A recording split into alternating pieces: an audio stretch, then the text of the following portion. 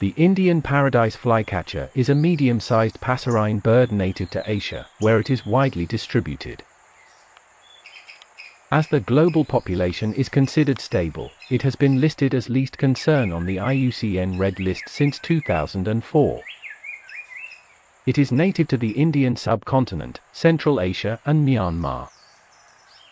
Males have elongated central tail feathers, and a black and rufous plumage in some populations, while others have white plumage.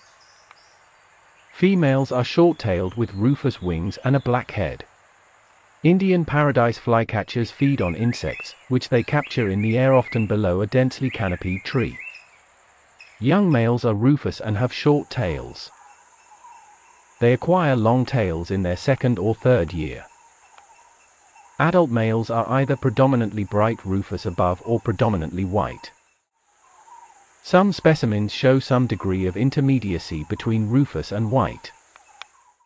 Long-tailed rufous birds are generally devoid of shaft streaks on the wing and tail feathers, while in white birds the shaft streaks, and sometimes the edges of the wing and tail feathers are black.